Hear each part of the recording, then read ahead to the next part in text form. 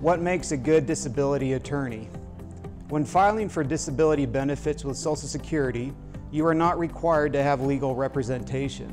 However, it is strongly encouraged to do so, as filing for disability itself is a very complex, confusing, and frustrating process that a good disability attorney can help make it easier to deal with.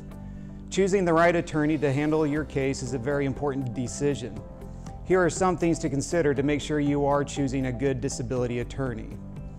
First, a good disability attorney will treat you with the proper level of professionalism and courtesy you deserve when discussing your claim. You want to feel your attorney is listening to you and asking the necessary questions to better help him or her understand your particular situation and why you are unable to work. A good attorney will not guarantee that you will get approved.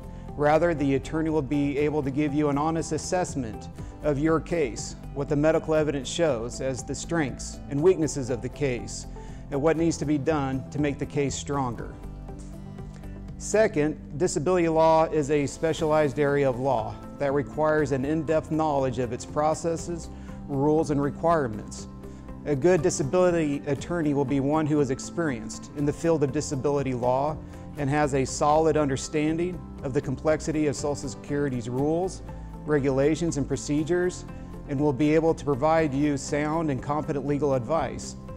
A good disability attorney will significantly improve your chances of winning at a disability hearing because the attorney will be very familiar with the disability process, be familiar with what administrative law judges are looking for in order to approve a case, and will be able to prepare you effectively for your hearing.